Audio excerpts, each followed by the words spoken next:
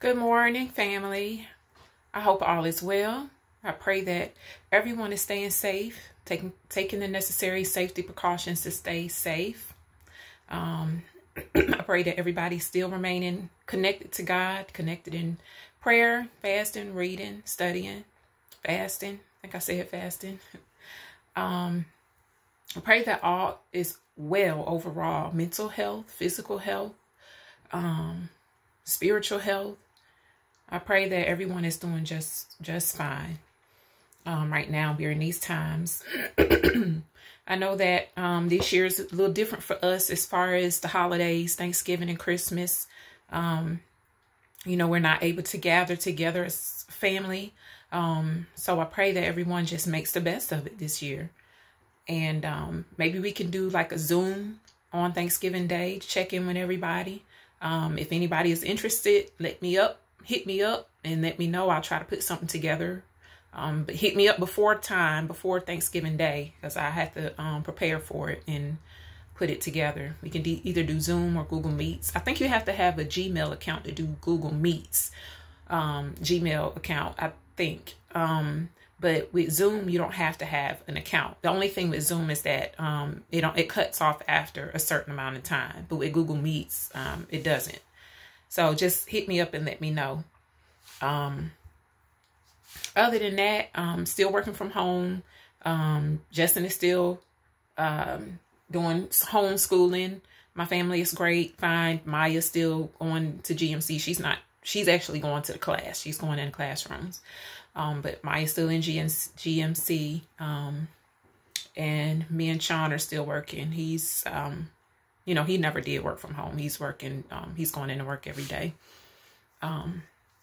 Overall, we're doing fairly well. I just wanted to touch bases with you, give you some encouraging words, making sure, I kind of want to talk a little bit today about making sure that you're, living right, that you are living righteously for God, and not just in front of others, but behind closed doors. Sometimes we have a tendency to live a certain way in front of people, and then behind closed doors, we are a whole nother person. And if you are living righteously for God, if you're holy and as we should be, behind closed doors, you should be the same. You shouldn't be living godly in front of everybody else, but behind closed doors, you raising hell. No. And again, I always try to make sure that I remain humble. I'm just here to encourage people. That's what God has placed upon my heart to do. I do not think that I'm better than anyone, nor do I think that I know a whole lot or anything like that. I am still a work in progress. I am still growing in Christ. I am still growing in my word. I am still learning, and I am still teachable. And I'm open, to hear and listen. But God placed it on my heart to encourage others as well. And so that's what I'm here to do. I fall short. We all fall short daily. And that's where repentance come in. I'm not perfect by far. I do make mistakes, but I try my best to strive to live for God, to live righteously before him, in front of others and behind closed doors. I don't want to come off as I'm doing one thing and saying one thing, and then behind closed doors, I'm a whole totally different person. And so I just encourage people to live righteously before God. Don't always think you so holier than thou, sometimes that runs people away, because it makes people feel like they can't make any mistakes, or that we're all human and we make mistakes, but we have to learn from our mistakes, and when we have to repent of our mistakes and make sure that we don't do it again, do it twice, make the same mistake twice. So I just want to encourage people to pay attention to the fruits that you're bearing. I was reading something the other day, and it was saying that really, instead of concentrating on the type of fruits that you're bearing, if you're connected to God, those fruits are going to bear naturally. If you're reading and you're staying in his word and you're praying and you're having a connection with God, those fruits are going to show naturally. you know, and you don't have to really just focus on, oh, am I doing this or am I doing that? It's just going to come naturally. It's going to come. Your character is going to show naturally. So I just want to encourage you all today to keep striving and keep pushing. I know we're in this pandemic. I know that they're saying that the numbers are going up and things are getting worse, but we're just going to remain positive. We're going to remain in prayer. We're going to take the necessary precautions to stay safe. Do what it takes. If you are feeling sick, again, I think I've mentioned this before.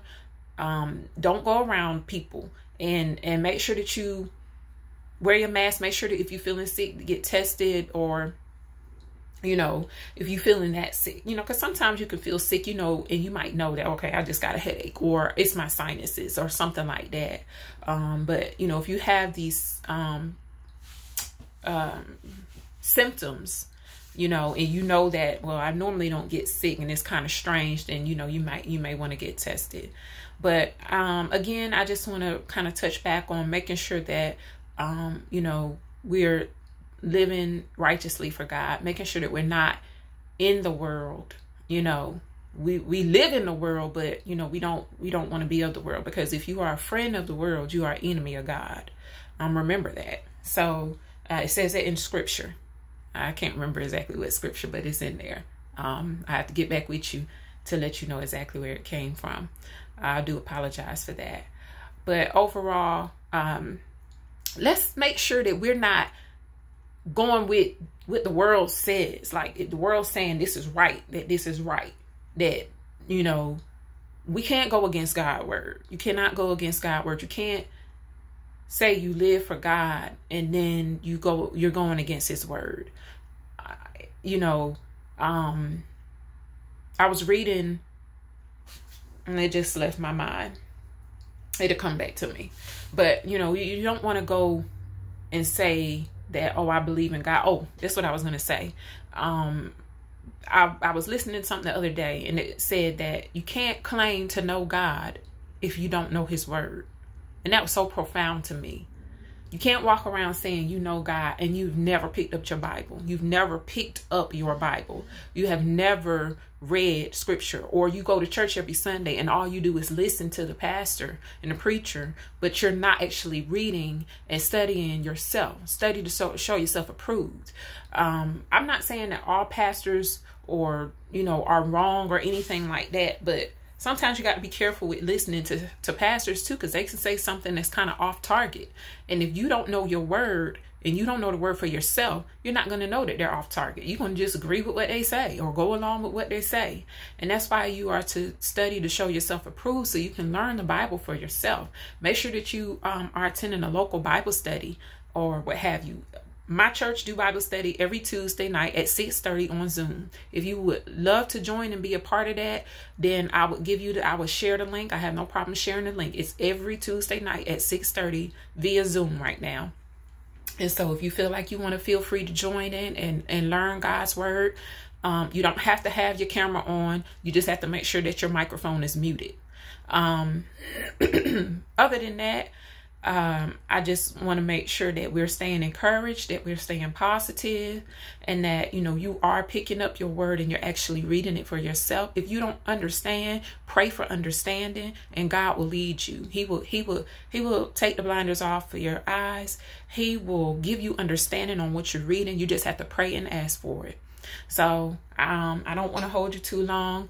I just want to continue to give you encouragement during this time.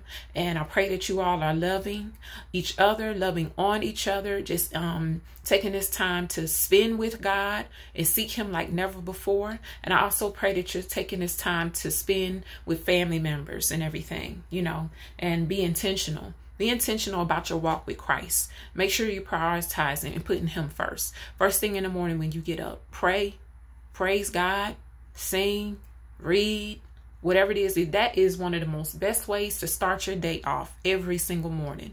Make sure that you are spending that time with God in the morning.